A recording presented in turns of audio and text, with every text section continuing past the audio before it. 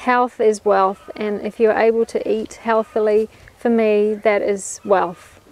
And I think if you are able to look after yourself and you're able to share it with others, that is just such a beautiful thing.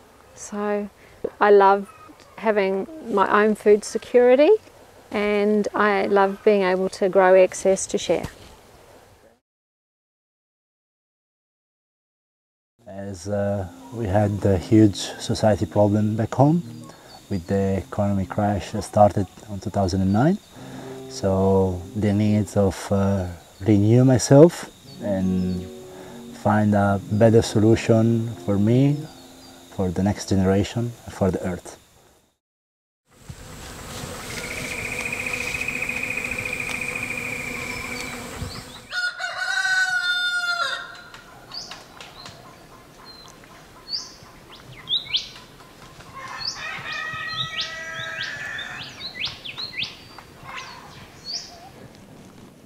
I chose to do a PTC because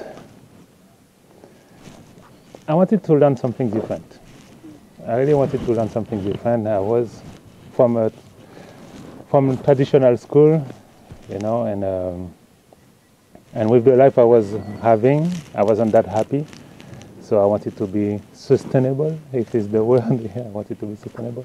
So one of my friends had noticed that I was getting into my little veggie patch at my house and got me a magazine, and in the magazine was information about the PDC, and that's how I found out about it. And then the more I researched about it on the internet and found out about it, I decided that this was the way to go, and there was a lot of value in what I could learn at the PDC.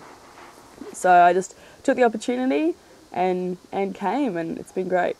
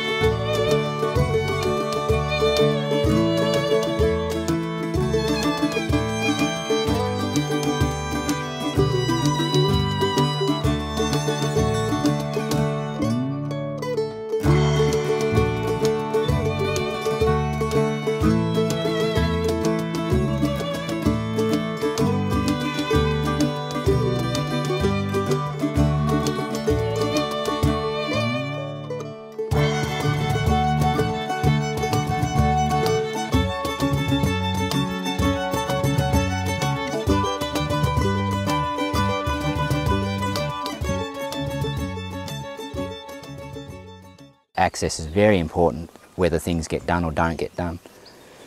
My mulch comes from whenever I mow or whippersnip, I harvest it. So this is the spillway of the major food forest swale, the one that brought the nutrient back into the system.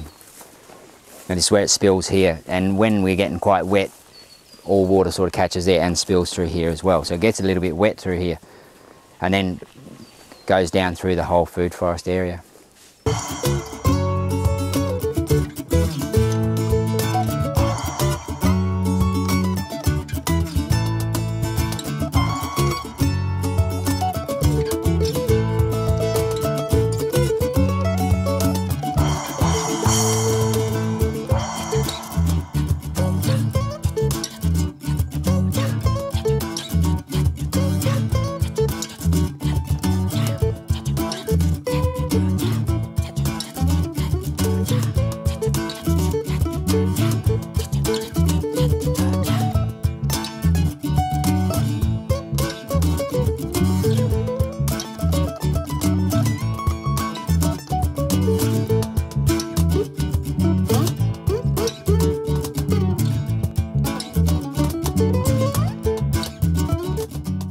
how did I prepare this?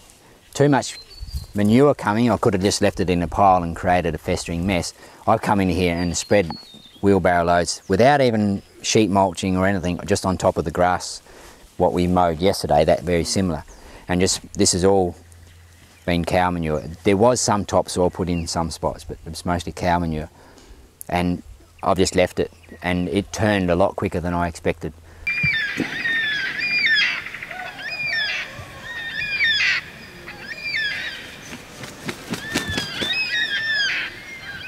What they've mainly done is eradicated the grass seed, so I hardly have any grass come up. There will be some clumps of solid grass, clumpy stuff like these ones here, really tough, that I'll dig out once I've moved it before I plant, just so that they don't come back. And then I just keep coming back and just checking that there's not so much grass growing. What that's all about, grass is bacterial based and trees are fungal based. So whatever I do chop and drop now in that section there is fungal based. Where if it's grass, it'd be bacterial based. So we're actually creating a natural environment for the tree. It's joyful. You get to see the abundance of how things are grown. I think all chefs should come and do that, to see where their produce actually comes from, how it's grown, when it's plentiful in the garden. That's the time to make pastes, and yeah, it's definitely great. Pretty much I try to keep the vitamins in the plants, so I harvest them, just before lunch, and cook to try and keep the seasonal tastiness and the vitamins in the greens that we've been using in the garden.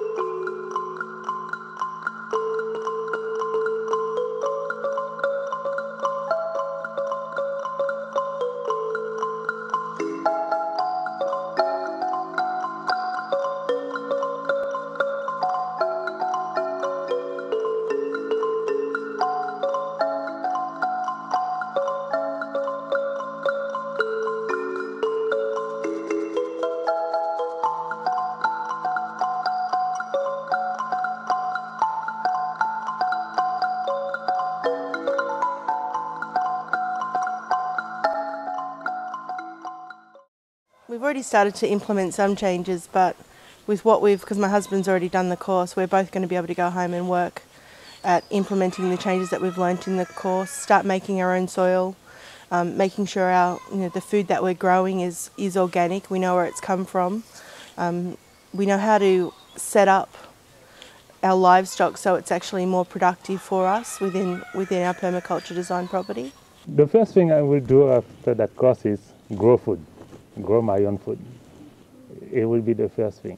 It seems like the right thing to do for me and my friends and family, and I guess the world as a whole. It seems like the right thing to do, to take responsibility for your place on the earth. So.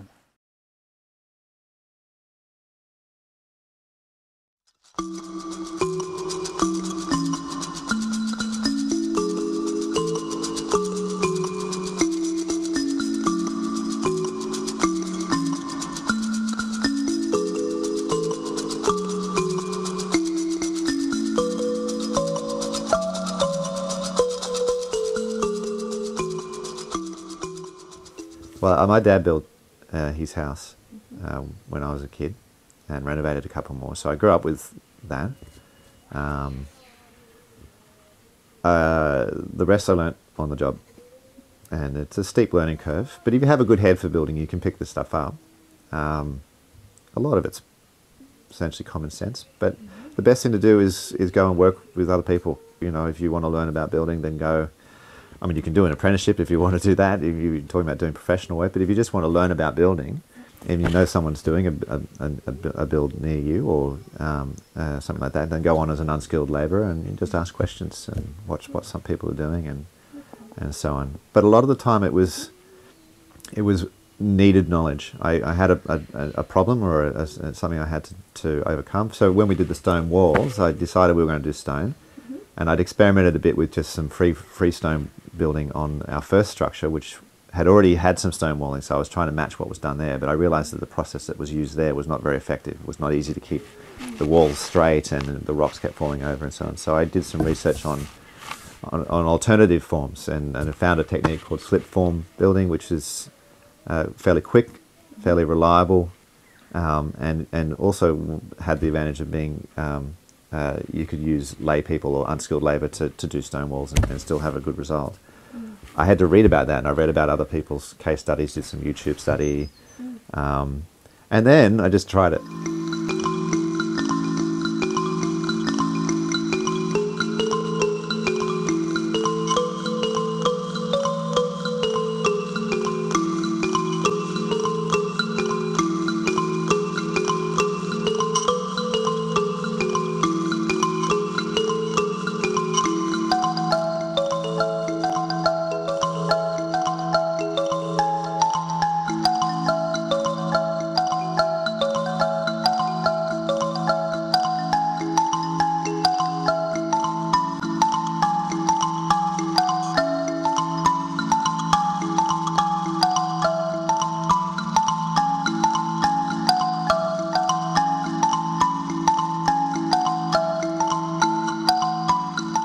So ultimately the kitchen water just comes in and it just distributes into here.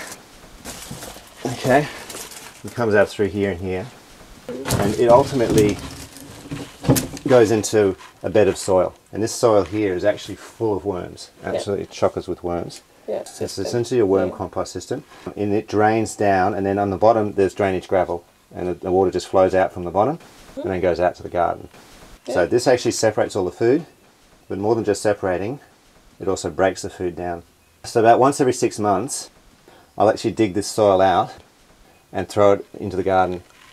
So we started with a composting toilet because one of the benefits of composting toilet is that it's very easy to install, very quick, and very mobile. You can move it around. So we thought, well, let's go with a composting toilet.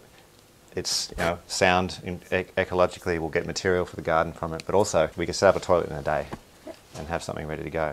This system was an off-the-shelf system from an Australian Queensland company. It's a batching system. Basically it's a bucket with a drain at the bottom of it and a ventilation fan.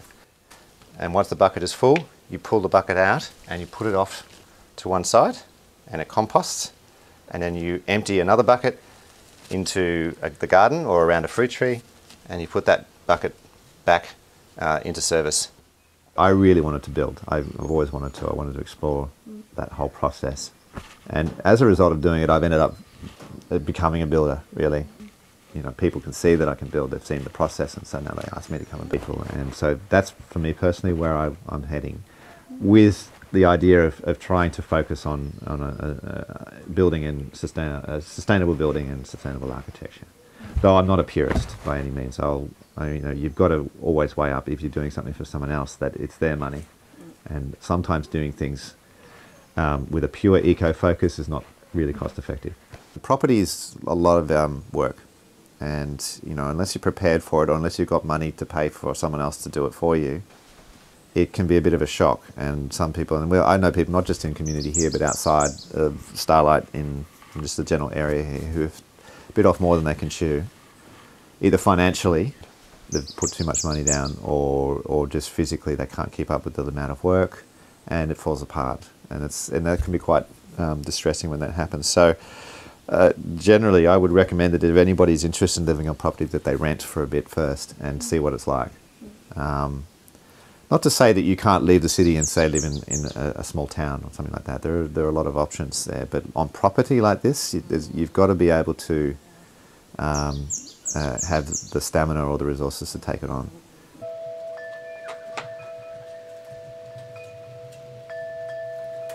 When I first came here, there was a lot of lantana, which is an invasive weed on the north coast, and it had a good sunny aspect, but it was quite a steep slope to work with. So initially I just camped here for a couple of months and watched the angle of the sun and where the weather came from and the wind and so on. And from there I worked out where it would be best to put a house, and also looked at where was the best sun aspect for a vegetable garden and an orchard. I have 3 panels, 340 watts, so yeah, it's a small system, but it's enough to run a washing machine, provided the day is sunny. And with a large battery bank, I have 450 hours of battery, so that means that there's plenty of reserve there for cloudy weather.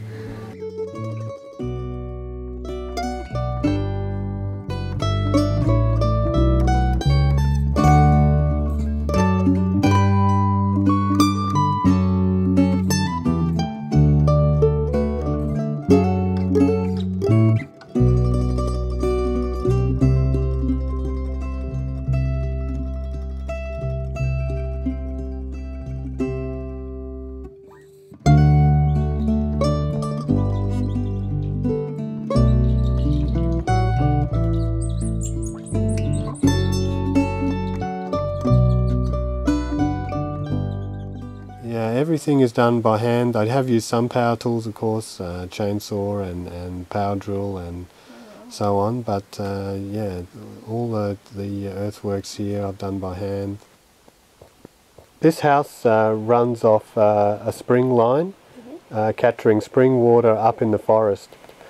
Water is a precious resource, so we want to make as best use of it as possible. And one way to do that is to recycle all the grey water and wastewater onto the vegetable garden or onto the orchard. The system is gravity fed, meaning that the water comes into the house from a high point, from a header tank, and then is used in the house, and from there is disposed of through the plumbing into a grey water system, which is 2 tanks that I use then to store the wastewater for use on the garden. As much as I can, I've tried to use the natural materials that are found in the environment here, and also I've used a lot of recycled hardwoods from taken down houses on here around the north coast that have been sold as second-hand timber. I think the main thing you know, that I felt coming to this site was to build as low impact as possible here, and to use as much of the local natural materials here on and around the site that I could, with minimal impact to the surrounding forest and the environment.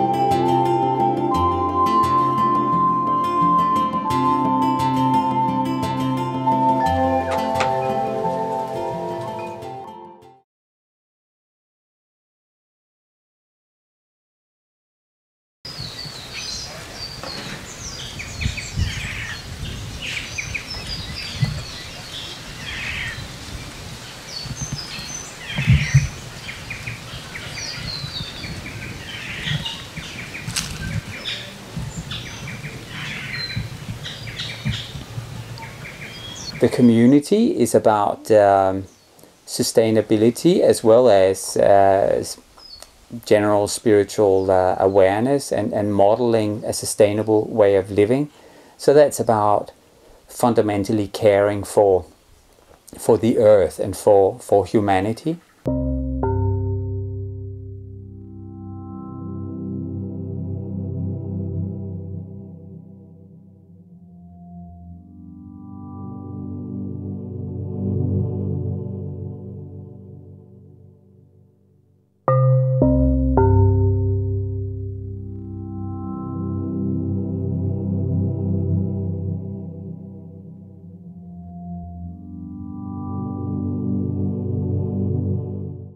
I'd been looking for community for many years, for at least 10 years, without finding something that suited me. And then I found this group of people who I believed in, and it was that group of people that ended up starting Bilbunya.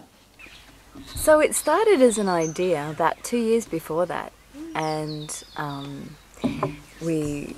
we got together a whole heap of people and we talked about, well, what is it that we would create? If we could create anything at all, what would we create?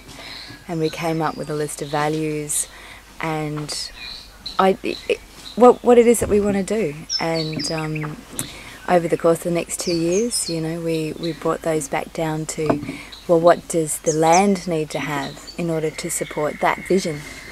And we finally found the ideal piece of land for us, and it took us about 6 months to finance and to buy it, and then we moved in just before Christmas in 2008.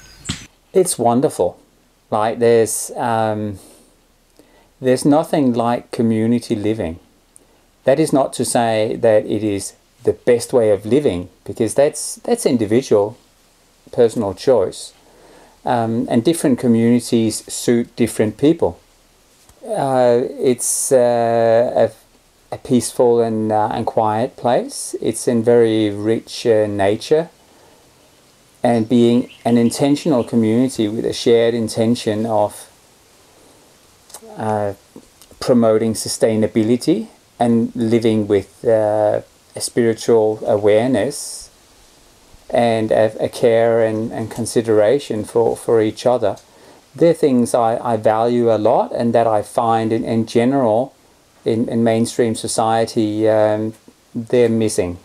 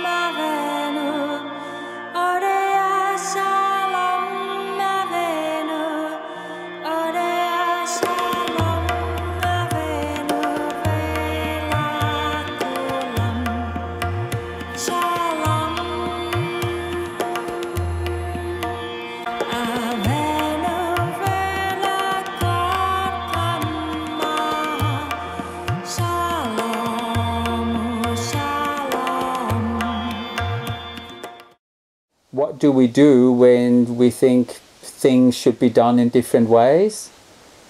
We have a lot of awareness around that. So we have decision-making processes, we have consensus decision-making, and a number of other things we do to help us with that. And that is very important in community. I don't think communities that don't have an awareness and some policies and procedures around those things will succeed. They'll end up tearing each other's head off. Well, look, we were really lucky in the people who were drawn to be here. So when we first started, you know, we had such a range of skills. We had Rose, who has run restaurants before and done a lot of catering. We have a builder, we have an electrical engineer, Chris has done community development, we have someone who specialises in communications, you know, I've got a background in law. So many different skills all adding to each other. And so what's been able to happen is people have been able to bring their skills to the table and contribute that, help others to learn those skills or to get some of those skills, so we all get a little bit of, I see now, you know, and be able to build Belbunya up in a very holistic sense, you know, so making sure that we have in place systems that support what we want to do, financial systems that are sustaining and support what we want to do, and the physical aspects. And so it's worked really well in enabling people to follow what they're passionate about. One of the really valuable things we have here at Belbunya is this flow of people coming through. I mentioned before this notion of our humanity and how we see each other. It is a blessing having people from all these different cultures with different backgrounds, different dreams and so on, come through and share their knowledge and their enthusiasm, and sometimes maybe just resting at Belbunya and rejuvenating or, you know, re-energizing. Yeah, volunteers bring a fantastic range of skills and enthusiasm, and I sort of kind of think of them like bees going around pollinating plants, because whilst we're sort of here at Belbunya doing our thing, we've got a whole lot of volunteers who are going visiting all kinds of different communities and coming here and sharing with us about what they've learnt in these other communities and places, which is great. And then they go off and they share about us with other places, and volunteers come here who've met some of the volunteers who've been here before, you know, which is really nice, really good for us. ここではガーデニングや農業をやらせてもらってます。エコビレッジとかコミュニティとかに興味があって、自分も将来作りたいなって友人と話してて、作ろうねって話してて、海外にこういうのあるよっていうのを聞いてきました。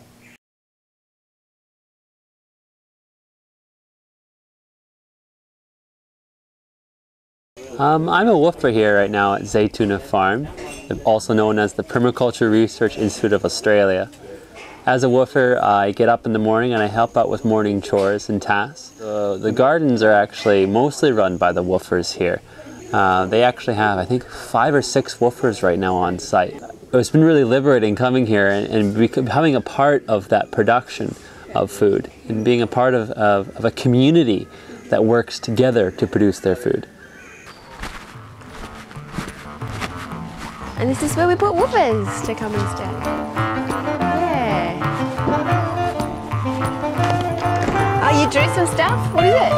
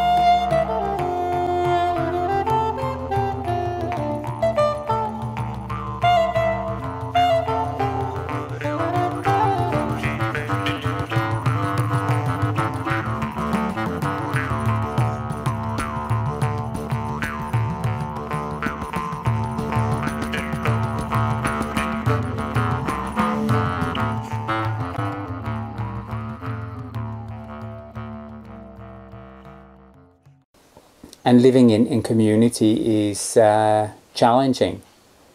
It will challenge everybody.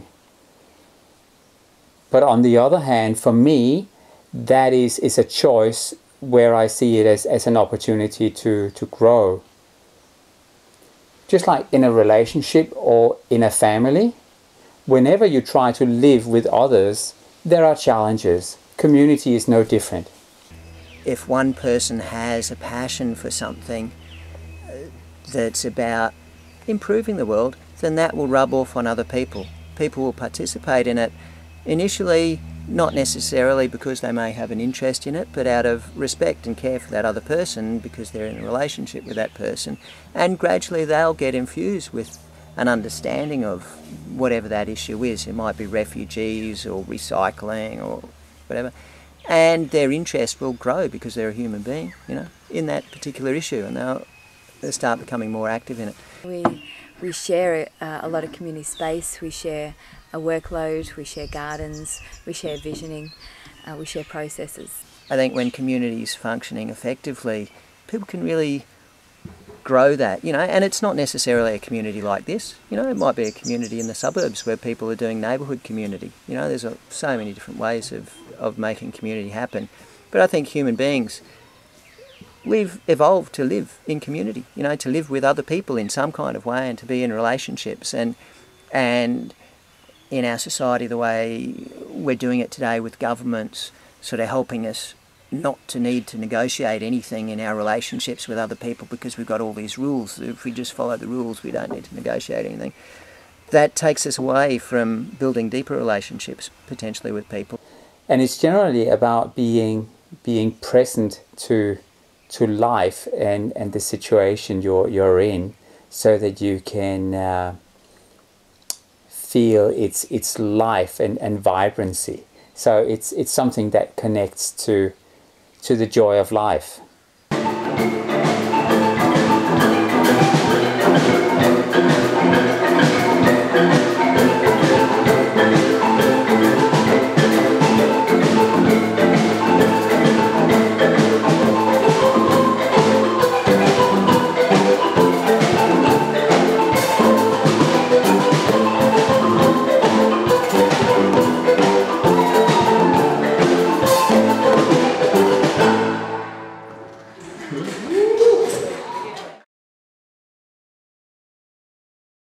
Yeah, you can do it. You've got this resource, that resource, it's all here.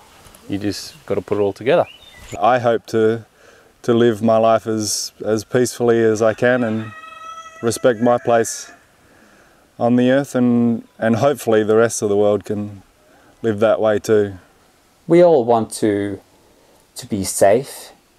We all want to express love and feel loved. We all want to make a contribution to this world. So you got to really ask, what are we sustaining? I'd love for one day us to actually increase topsoils in areas that we live in. Because it seems like, you know, wherever we go, biodiversity decreases and soils are lost. And I think that by learning how to make our own soil and care for the soil, we will be giving that back. Our food ultimately comes from the soil. If you trace it back, it's not going back to grass, because grass goes back to soil. So my vision is that humans can live within their environments as a part of it, not apart from it, and they can increase its health and biodiversity. You have to start with yourself. Just like it's said about peace, you know, you can't create peace in the world unless you have peace within yourself. I think, you know, if there's a whole range of ways that people can live their lives, and living in a community like this is just one of a plethora of possibilities, and there's heaps of other ways of building community. I think people need to be building community and sharing what they really value and giving life to those values and really connecting with their humanity, and out of that, yeah, a better world emerges. Well, look, I would just say get some friends together and look at moving onto some land. Just go and do it. You know, there's a big world out there still, and with everyone wanting to live in the cities for whatever reasons, money-wise, material-wise and so on, that can leave room for people who are very serious to live closer to nature, to get out there and see what they can do. So I would just say go and do it. Don't wait.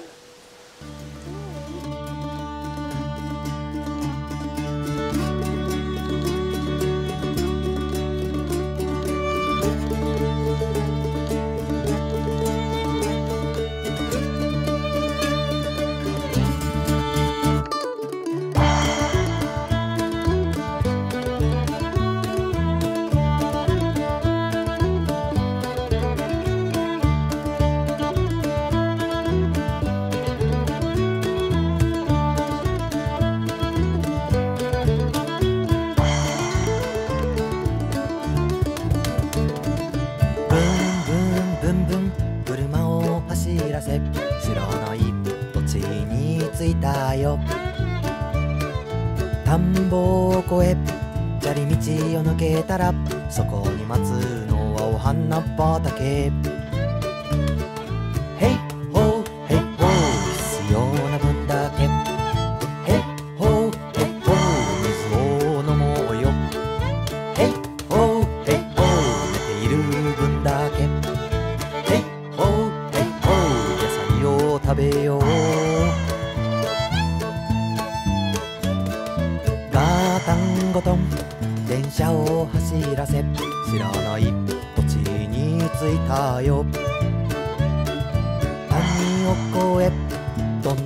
抜けたらそこに待つのはマウンテンシーナリー